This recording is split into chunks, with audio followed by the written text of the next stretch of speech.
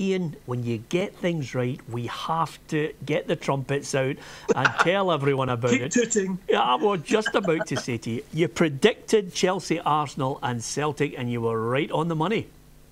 Except I wasn't right on the money because I didn't put the bet on.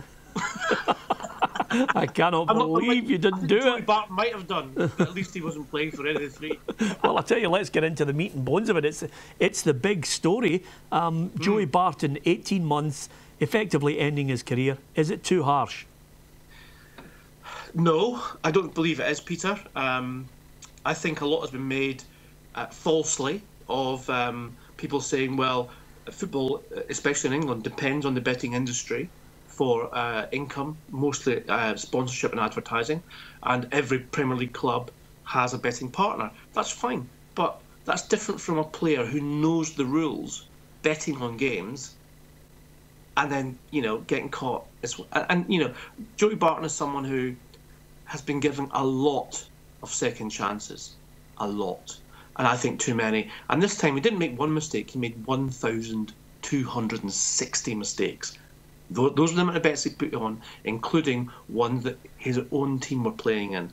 He bet them to lose. Now, he wasn't playing personally, but his team were. He's got access to information in terms of the team and the motivation and the mood in the camp and everything else. Now, I'm sorry, those rules cannot be those rules cannot be brought into that kind of spotlight of contention when they are so black and white, and people can say that oh well, it's not his fault because he had a gambling addiction and everything else. No, sorry, it's black and white, not grey.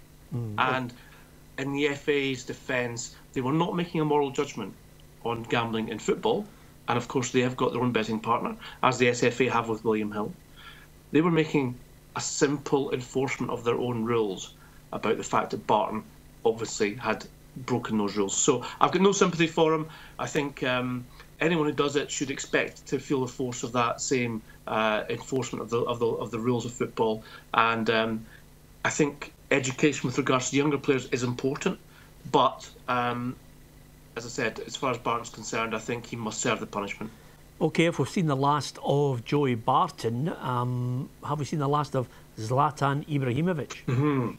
Well, an ACL, you know, the cruciate ligament is a bad injury.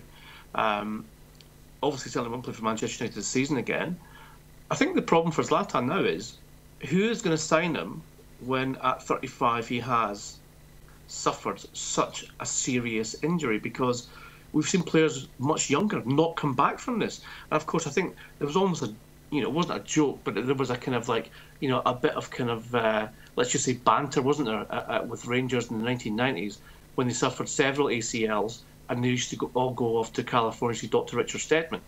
Funnily enough, that's exactly where Zlatan's gone as well. So, look, let's hope such a fantastic player recovers. But whether or not it'll be Manchester United and whether or not it'll be Premier League again, I think that's very doubtful now.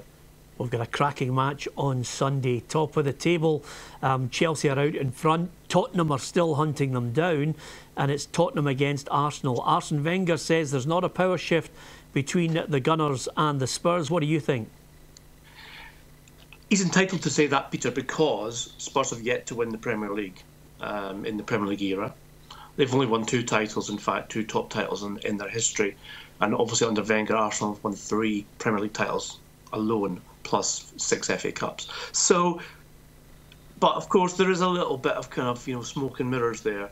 I don't think anyone's under the impression that Spurs currently are not a stronger, better organised, more entertaining, and certainly more competitive team than Arsenal are. I think Sunday's game will prove that point, in the sense that Spurs will win, and they will win well, which will mean that Arsenal have got a real fight on their hands to remain in the top 4. Again, the first time Wenger will ever finish outside the top 4. So Wenger is entitled to his opinion, but I think his opinion is, if he's wearing the old red tinted spectacles, if you like, because no one in England certainly is talking about Arsenal in the same way as they're talking about Spurs. 2 completely different teams. OK, final point then. Saturday, bottom of the table is where everybody is looking. If I could get you to pick one game and tell me what's going to happen potentially to the team and possibly the manager. Oh, I think Sunderland at home to Bournemouth, Peter, is a huge day for David Moyes.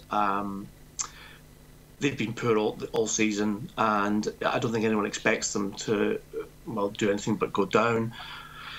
As far as Moyes is concerned, I've got a little bit of sympathy for him, but he's brought some of the problems upon himself and not helped himself with certain things that have gone on off the pitch, never mind on it. And I think, therefore, that Sunderland will go down. But at this moment in time, with the club trying to be the owner of the club's trying to sell Sunderland to pay off a manager on a big contract, will not look good on the balance books. So I think he might just decide to wait. Ellis Short, that is the owner, to see what happens. But again, remember, the Premier League clubs, when they go down, they get a massive parachute payment in order to retain their contracts and remain competitive when they go to the Championship. So I think Sunderland could receive up to £55 million in their first season.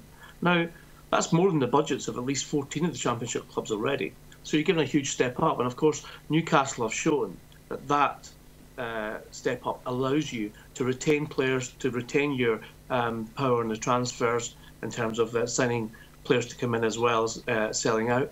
And Newcastle come straight back up again, the 21st club in the 27 years of Premier League history who've come straight back up. So Sunderland will look and do the same. It's up to Ellis Short or whoever the new owner is going to be. Well, David Moyes is the man to do that for them. OK, Ruffy and me are hanging on your every word. I've got to ask you, after last week's superb run of tipping, who's going to win? Ibrox, Rangers Celtic. It's round 2, the last time they'll meet this season. Give us your prediction on the scoreline. I don't think Rangers could perform any worse than they did last week, Peter, at Hampden. And I don't see Celtic letting up. I think Celtic will win by 2 goals. Come and join the football family at PLZ Soccer on Twitter, facebook.com/PLZ Soccer, and you can download the app. Simply text download PLZ to 64446, or you can download the app in the iTunes Store.